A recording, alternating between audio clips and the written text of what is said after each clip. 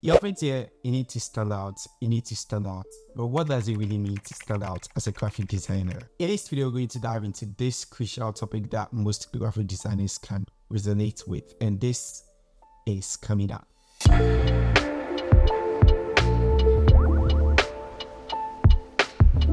Hi everybody, Innocent here, and welcome to the channel. Over here we make videos like this. If that is something that sounds like you're interested, can you consider subscribing? In most cases, when you ask the top guys how to get clients, how to get jobs and all that, one thing that comes out most of the times is you need to stand out. So in this video, we're going to really look at what it means to stand out in some 4 key points that you need to consider if you want to stand out as a graphic designer. Now, let's start this off with this beautiful quote. And it says, if you can't win at being better, you can win by being different. Now, what does it mean to stand out as a graphic designer? Standing out or being different is basically about perspective. So standing out as a graphic designer is basically embracing your perspective and the elements that makes you and your work different. And in this case, your work is yours. What is that one thing that separates you from all the other graphic designers? There are so many graphic designers out there. But why should a particular company or why should an individual seeking to work with a graphic designer choose you? If you've not spotted that thing yet as a designer, you really need to sit down and figure this out, because that is what is going to separate you from the numerous graphic designers out there. And after this video, with these 4 key things that I'm going to give to you, you are going to definitely figure this out. Now, in the world of graphic design, most people want to be better. That is fine. But then there is this myth about being better, and let's talk about that. Being better is often subjective in the design world. And this can easily be understandable because what works for one client may not necessarily work for another client. And even within us as designers, the approach that works for me may not necessarily work for you. So instead of trying to achieve an elusive standard that has been set, or that normal standard that you feel like it has been set by people, why don't you focus on what makes your approach different? It's more like when you come into the design space afresh. People are already doing things. There are so many creatives out there and creative approaches out there. You start watching tutorials, you start learning from mentors, and you start taking inspiration from that big people out there, their works. That is fine. But the problem is if you try to replicate their designs, if you try to go according to their style, you get overshadowed by them, because obviously they have the market, they've been in the system for a while and they know the ins and outs. So the probability that they are always going to have a fair advantage in the market or in the design space on social media is very high. And that is when you need to position yourself in such a way that you can stand out, you can be different. I think this is a very basic psychology, because if you are trying to do just what everyone else is doing, why would a company hire you, or why would an individual want to hire you? Now, once you know this, you then ask yourself, how do you embrace being different? How do you stand out from the numerous graphic designers out there? How do you get better? How do you become different? In this part of the video, I'm going to walk you through 4 things that you need to consider if you want to be different in your graphic design journey. Point number 1. Know your story. You see, the thing about us as people is we all have our stories. We all have backgrounds that we are coming from. We all have things that pushed us to the path that we are living on. Let me share a very quick story about me. So after SHS, I used to work at the printing press. Okay, I was working mainly on flyers, funeral brochures, and funeral invitations, wedding invitations, and all those things. I wasn't really introduced to brands and branding, logo making, and all those things. And this hugely had an impact on me. These days, I mostly work on flyers as against branding. There are people who also did internships in branding agencies and all those things, which have an influence on them that they are mostly into logo making and brand identity design. There are people who interned at product design agencies or agencies that mainly deals with product designs, and these have influenced their design journey to be product designers. How we are getting to the point. So you should know your story. You should know your background, where you are coming from. You should know the people that you mostly mingle with, the environment that you are coming from.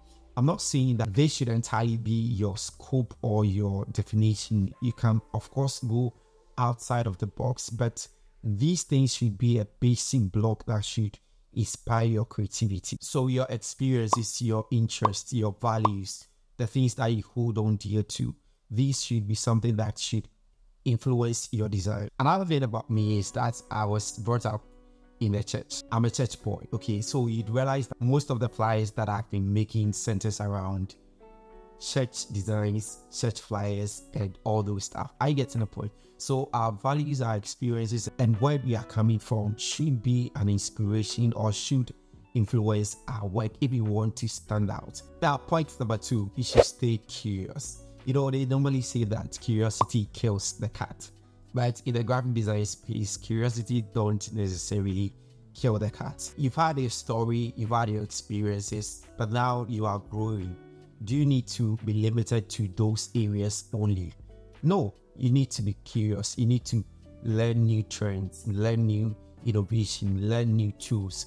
The fact that I was brought up from a printing press background or a church background don't only mean that I should be working on church flyers only if I want to strive as a graphic designer.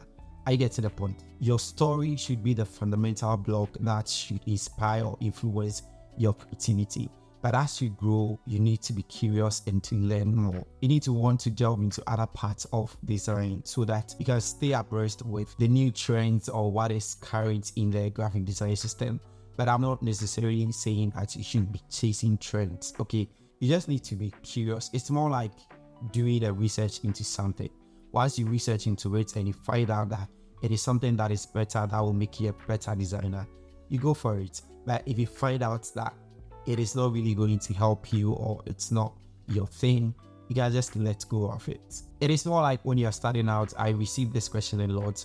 What software or which software should I use? CorelDRAW, Photoshop, Illustrator. I mostly answer to this question that you can try all of them. You can try almost anything, especially when you are beginning. But then as you progress, you don't need to be a jack of all trades. You need to niche down. You need to sort things out. You need to just figure out what works for you and what will work for you. You just don't need to be stuck to all those things literally because you want to be curious all the time. Now, the beautiful thing about being curious is it infuses your work with fresh ideas. It helps you to avoid the trap of sameness, which I'll be talking more about in the next point. I forgot to turn this on.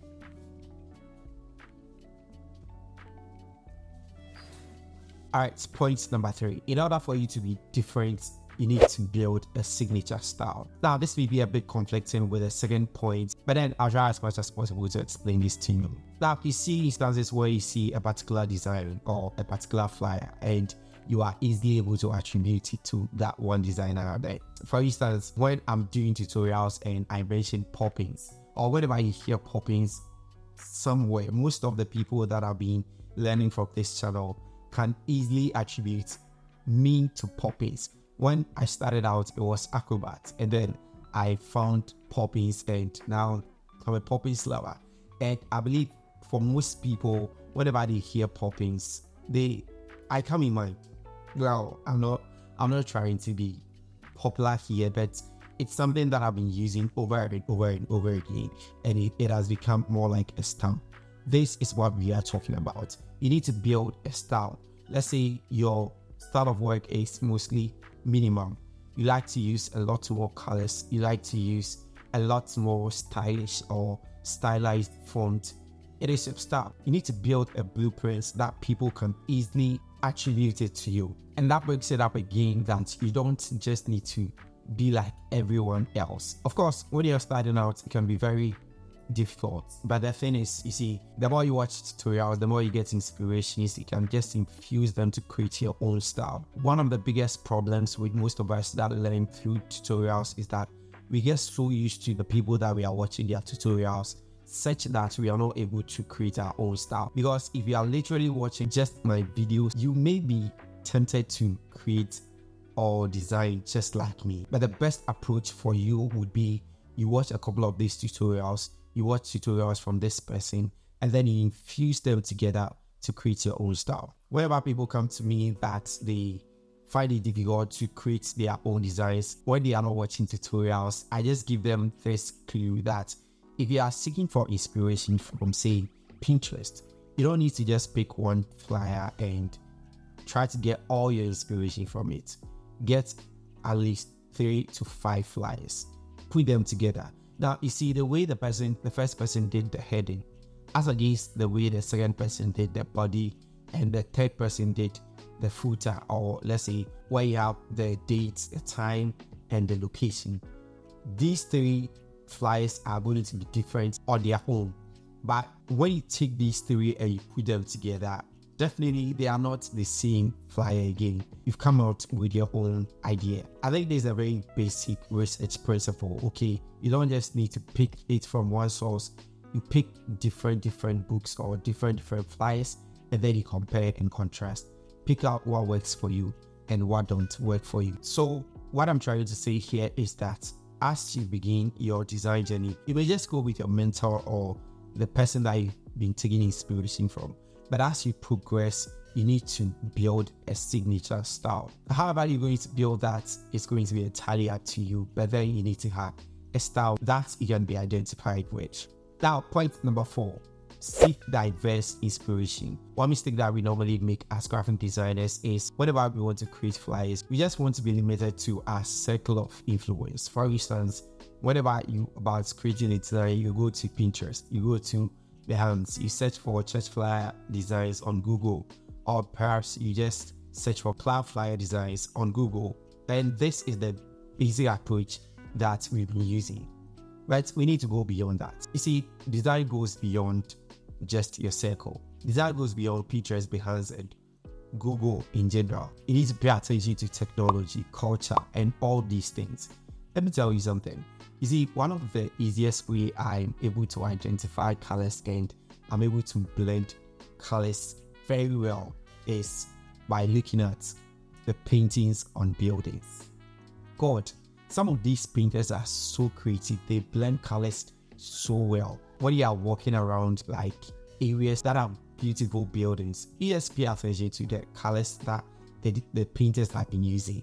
And some of these things goes a long way to inspire our next project. Not to even talk about nature. There are so many ways nature inspires our design. You see fashion designers, right? The way they sometimes blend colors to make your outfit very nice. Yes, you need to pay attention to those things. You see, when you are in the Trotsky and somebody will be wearing a very nice outfit, or you see that particular thing that is not really related to design, but the colors or the font or those things that were used on it are very appealing. Yes, you need to pay attention to those things, because all of these things provide you with unexpected ideas that set your designs apart. Now, this is a bonus point. Aside from all of these things, your work, your design, and all those things, you need to really work on yourself as well. You need to work on your communication. You need to work on your delivery. You need to work on your client relationship. I'm going to make another full video about this later on. But then you should understand this. Your skills, your designs are not just enough to set you apart or make you different. Some people are very good. They design really well. But what is not getting them clients is they are not able to communicate, or they are not able to market themselves very well. They are not able to present themselves to the right people.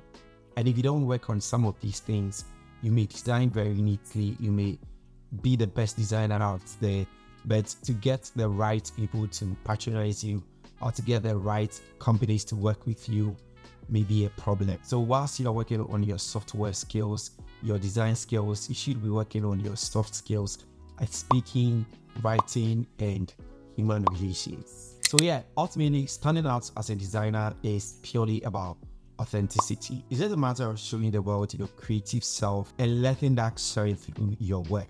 You don't really need to do that much. You just need to stay true to yourself and let your values, your backgrounds, and everything around you influence your design. Again, remember this: if you can't win at being better, which is most likely very impossible, you can win by being different.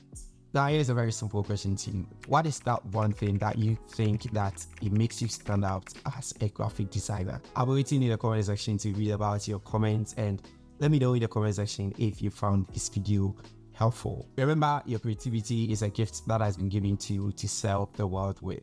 The world is awaiting your creativity. Go out there, keep creating and keep shining. Thank you so much for watching this video. If this was helpful, subscribe to the channel. I'll be so very much appreciated. If you have any questions, if you have any topics that you'd want me to touch on, leave it in the comment section. I'll be glad to talk about it. Thanks again for watching. I'll see you guys in the next video. It's Innocent here and bye.